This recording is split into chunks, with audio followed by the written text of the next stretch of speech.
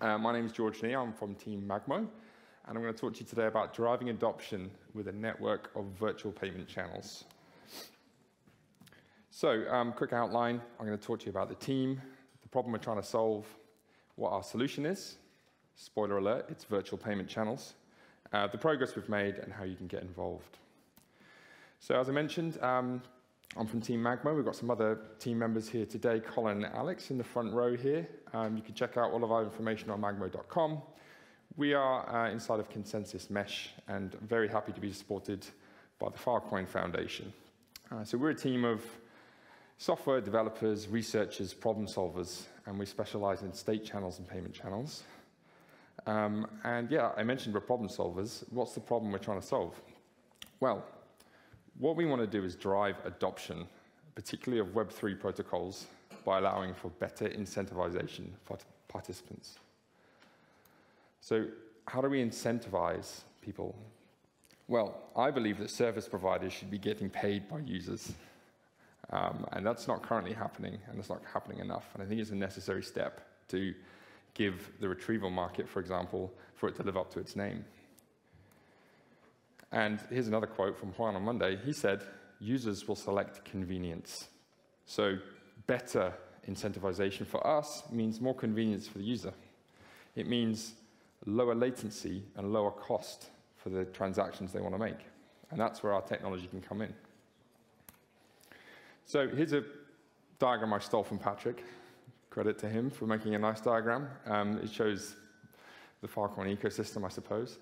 And yeah, our thesis is that if we had a low-cost, low-friction way to send Filecoin around, then we would really be turbocharging these markets. But we need to do that in a way, obviously, that's trust minimized and scalable. We're not about to install some centralized service to make this nice. We've got to keep all the powerful decentralization properties that we know and love in Web3. So one way of doing that, and this is actually an existing mechanism that you will find inside the Filecoin spec, is to use micropayments. And they're an amazing way of minimizing trust. Obviously, there's different mechanisms for minimizing trust, but I believe micropayments is a very general way of doing it, as particularly for things like retrieval. So how does it work? You have a service provider on the left there, and a service consumer on the right. You could call them the payee and the payer, or the provider and the client. Names don't really matter too much. And in this example, the service provider is streaming bits of a file to this consumer, and in return, they're streaming money back in the other direction. And why does this help minimize trust? Well, if the service provider stops providing the service, stops sending the files, then this guy can just stop sending the money, and vice versa. If you're not getting paid, you just stop doing the service. So it's a kind of soft way of verifying the service. You don't have to do any cryptographic proof or anything like that, and that's what makes it very widely applicable, particularly to services which are provided sort of continuously, which retrieval is one of those use cases. So, could you do micropayments on-chain on L1? Not really, but like if you tried, it would look a bit like this. So we've got our, oh, this is not very visible, is it? But we've got three actors up here, the payee, the payer with the star, and the L1 blockchain. Could be Filecoin mainnet, could be Wallaby, if it was working. And yeah, this was how it would look like. For one retrieval deal, you could send money. I've chosen to split this deal into 4 payments. In reality, you might want to do 100 or 1,000 payments and make them really granular to reduce that amount of trust. If you like, the more payments you have per deal, the less trust you need, which is what we're shooting for. And if you did this on the chain, as I said, it would be super painful. Each payment, you'd have to wait at least 1 block time, about 30 seconds. It's in big, bold red letters there that is painful and it is expensive, and that's not what we want to do. It's so painful and expensive that you just wouldn't use micropayments, right? You just wouldn't go there. So how about what I call vanilla payment channels? This is very close to also what you'll find in the Filecoin spec on payment channels. It's not quite as good as the Filecoin payment channels, but it gives you an idea. So what happens here is the payer puts all of the money that they are willing to spend in total onto the chain in a special contract or a special actor. And then off-chain, they send signed vouchers directly to the payee, and that is incredibly low latency operation, as many times as they like. And when that interaction is finished, maybe the retrieval deal has been completed, the payee, the retrieval provider, if you like, can take the best voucher that they received, take it back to the chain, unlock the money, and they've been paid. And let's say the retrieval deal stopped halfway through. Then maybe they only get half of the money. And that's the beauty of micropayments. So you can see the separation in timescales here. We've gone from something that takes 30 seconds down to something which I'm claiming can be done on a few milliseconds timescale. And we've got another talk directly after this one from Alex, and he's going to go into some depth about trying to see if the numbers that I'm parroting out are actually accurate and lived up to by our software that we're building. So our solution, it's better. Like, that's what I'm here to convince you of.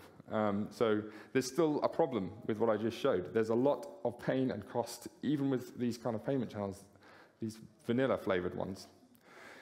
If we go back a slide, you'll see here that per retrieval deal, each of these actors, the payee and the payer, still has to make a transaction on the blockchain. They've still got to wait. They've still got to pay the fees. And it turns out that's not necessary. So the way you get around this is you leverage existing state channels or existing payment channels. I kind of use those terms interchangeably today, to enable you to do payments off-chain without ever touching the chain. And there are two main solutions we know about for that. One is called hash time-locked contract payment channels, and many of you will know about those from the Bitcoin Lightning Network, which is a very successful way of sending payments. And there's what we do, which is virtual channel networks, and our system is called Nitro, and I'm going to try and convince you that it's even better than HTLCs. So HTLCs work. This is a very busy diagram, but don't worry about it too much.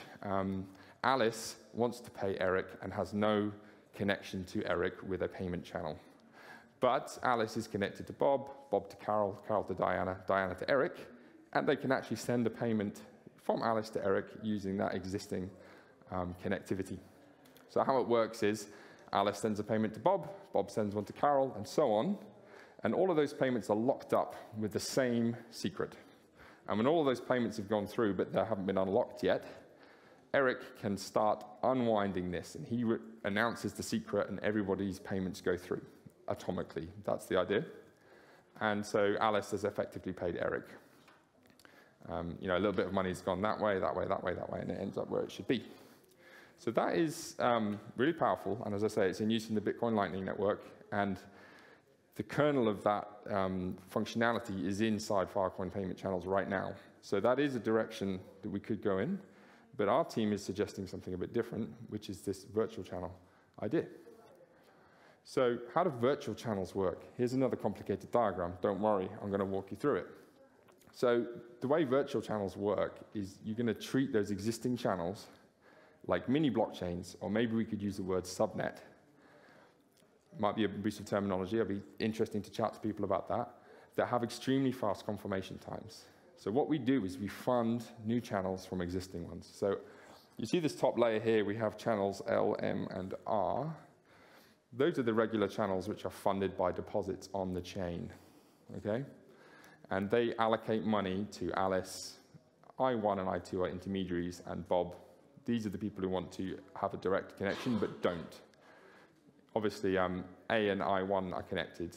I1 and I2 are connected. I2 and B are connected. So it's very similar to that HTLC scenario in terms of the connectivity that exists. It's just a different kind of diagram to describe the same situation. And what we do is we just divert money. Instead of just giving money to the people in the channel, we now give money to a new channel V, which exists entirely off-chain. And these black lines mean that that channel will pay out to these parties. And the dashed line, it's very similar. It's just a special kind of allocation that we need to do in our system to make this safe. If you can imagine, these lines get plumbed in different orders. We need to make sure that if it stops halfway through, it's all still safe. That's probably more detail than you need. The main takeaway from this slide is that virtual channels exist entirely off-chain, and they're funded by existing channels. And the big advantage they have is that they're going to scale better. So back to HTLCs, just as comparison. It's a similar diagram as before. We've got the payee, the payer, and the blockchain. But now we've got this new party, the intermediary. And they're there to help people do payments. So now we have to deposit in to the chain, and it's the payer and the intermediary. They're entering a state channel network now. They're not concerned with the retrieval deal yet. They're just setting up the system. Then when a retrieval deal starts, in an HTLC system, the payer, like I said before, is going to send money to the intermediary, and the intermediary is going to send it to the payee. And that should happen atomically using the hash locks. And that can happen many times.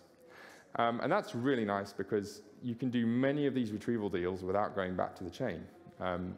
You could connect to a different retrieval provider entirely. So the same payer can connect to a different payee as long as they're connected mutually to an intermediary, or potentially connected through several hops through several intermediaries. And they don't need to go back to the chain until they want to get their money out and use it for something completely different unrelated to payments. So that's super nice, but the main problem with it that we're going to get around is this intermediary is like doing a ton of work. We want to build a really scalable state channel network, and here, if you recall, we're doing micropayments, and we want to do as many micropayments as possible to reduce trust. So if we want to do multiple micropayments per second, then the intermediary has got a lot of load on them. They're processing a lot of messages. They're doing crypto, like signing hashes and things like that, and that's not great. So with a virtual channel construction, it looks like this. Very similar. Again, the payer and the intermediary have entered the state channel network by depositing their funds early on. That's completely separate from retrieval deals. And then when they decide that they want to participate in a retrieval deal, the payer and the payee and the intermediary, they execute this sort of, it's not really a black box, it's a green box, but it's a box that I'm not telling you how it works, but it's an off-chain protocol that they run, that we've designed, which enables them to fund that new virtual channel off-chain. And once that's happened, the intermediary can completely step out of the picture. They can get on with some other work. They can get on with connecting other payee-payer pairs. And now the payments are like back to the original story almost. They're direct. They go straight from the service consumer to the service provider. We can do them very high frequency and have very low trust. And again, once it's finished, we can unwrap with a virtual defund protocol and go and do more retrieval deals. And we only need to go back to the chain very, very infrequently. So this virtual fund protocol is where all of our cleverness, all of our complexity lives. And Alex is going to talk a bit later on about how fast this may or may not be at the moment with our current iteration of our software. My claim is that it's around 100 milliseconds. So if we think back to what Harm was saying earlier about content delivery networks and having great experience for the user, we obviously don't want payment channels to slow everything down. So I think we're kicking around the right kind of numbers here, bearing in mind that we've still got headroom to improve this, to integrate payments without slowing the whole CDN down. So I think that's quite exciting. So if you want to know the real details of what I just said, look inside that green box. You can go to our brand new documentation website, docs.statechannels.org. We're quite pleased with this. It's got a lot of detail. It has FAQs, code snippets, diagrams, and more. So please check that out if you're interested. And now I'm going to switch to talking about progress towards this dream of virtual payment channels. So some things we've gotten over the line very recently. We've finished our on-chain implementation. So those are contracts written in Solidity that we've been working on for a long time. We had some help from colleagues at Yellow who are building financial trading platform. They helped us build out the on-chain component.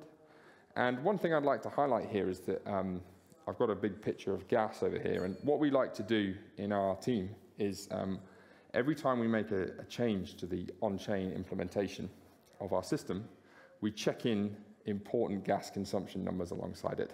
And that is enforced by our continuous integration checks. So at any given time, we can tell you exactly how expensive it's going to be to do a deposit, to withdraw your funds from the state channel network, or even to walk the unhappy path and retrieve your funds when things go wrong. So that's something that's pretty important to us. We've spent time, again, trying to drive costs down for the user by optimizing our source code. And it will be really interesting, I'm going to talk in a minute about the FVM, the Filecoin virtual machine, to see how these numbers change and to see if there's any interesting increases or decreases in cost as we move from like a pure EVM chain to a Filecoin virtual machine. Another big thing that we've been working on, which is like almost finished, I would say, is our off-chain Go Nitro client. So this is a piece of software. It's a library really written in Go. You can see the API there.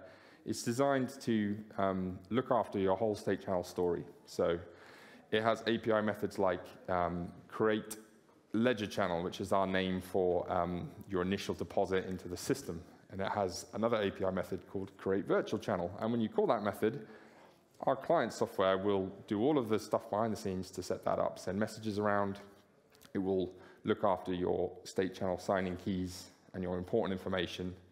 And when we've built out the persistent storage part of our system, even if your laptop crashes, you're not going to lose money because your information will be stored safely. What I've shown on the right here is an interesting execution trace. It looks a little bit like those diagrams I showed you before. And this is something that we generated by instrumenting our code to see if it was doing what we thought it was doing. So we can see messages being passed between various actors here. And the good news is it went mostly to plan. In terms of thinking about the correctness of what we're doing, again, I'll refer you to Alex's talk, which is coming up, where we've really kind of ramped up how we're trying to battle test our system and make sure it behaves the way we want it to.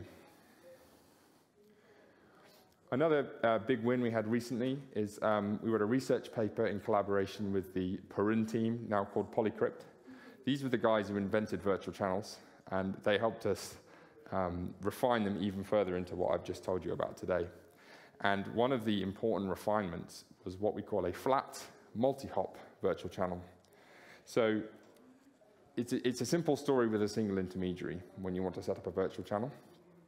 When you've got more intermediaries you need to route through, multi-hop payments, the very naive way of doing it that we knew about until recently was to set up a kind of recursive system.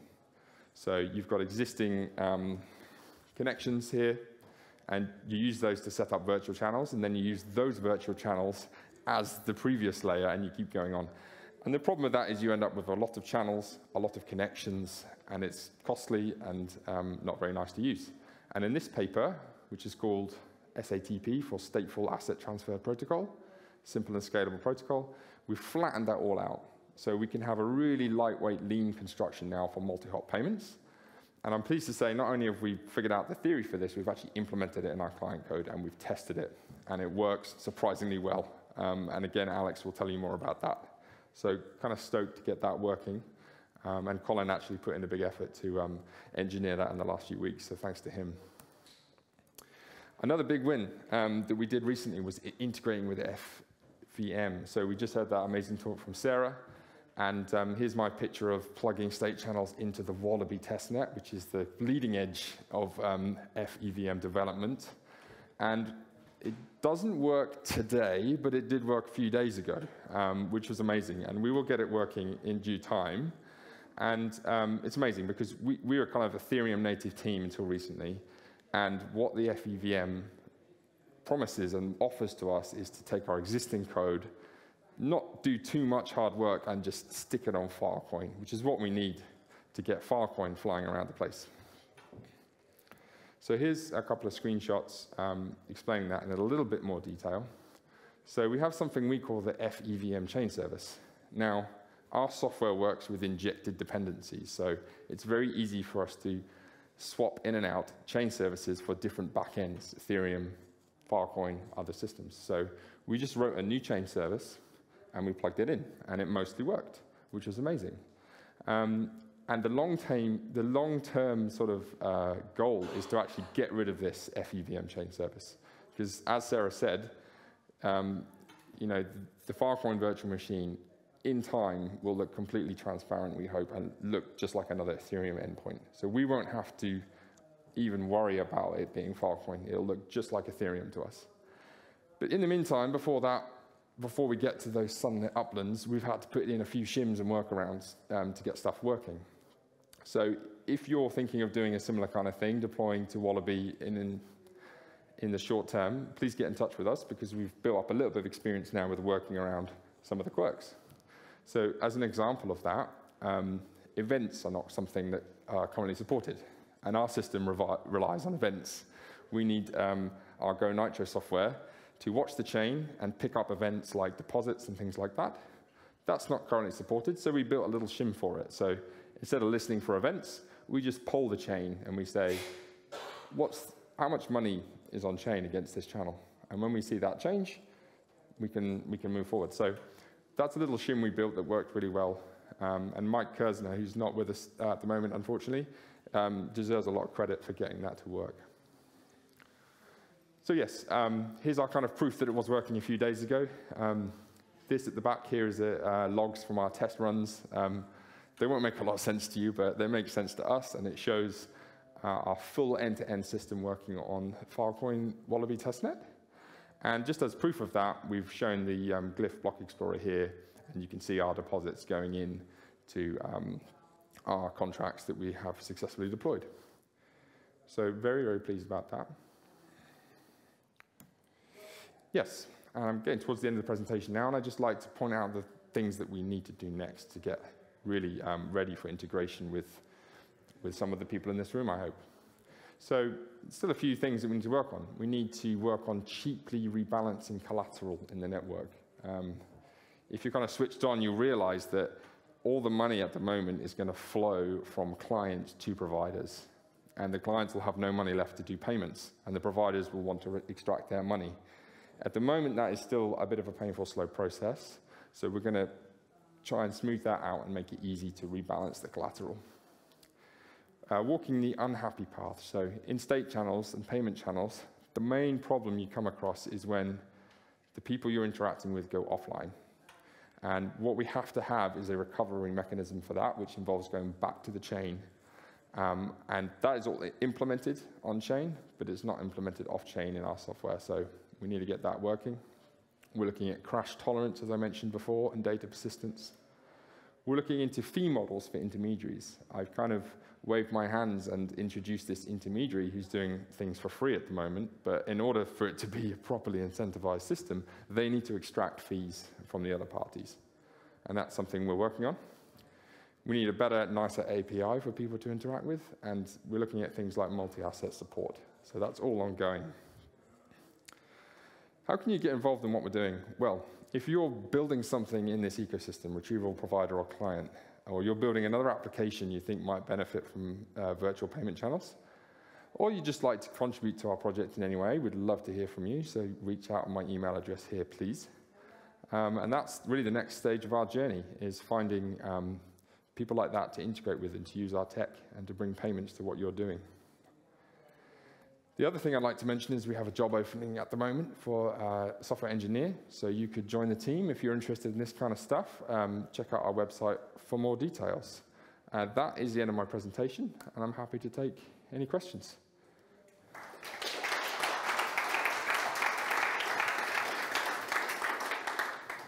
Hi, it's Andreas from Legacy again.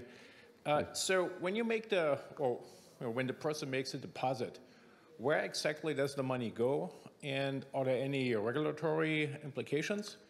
Because essentially you're an escrow service, right, for that money, and you do transaction on behalf of the client.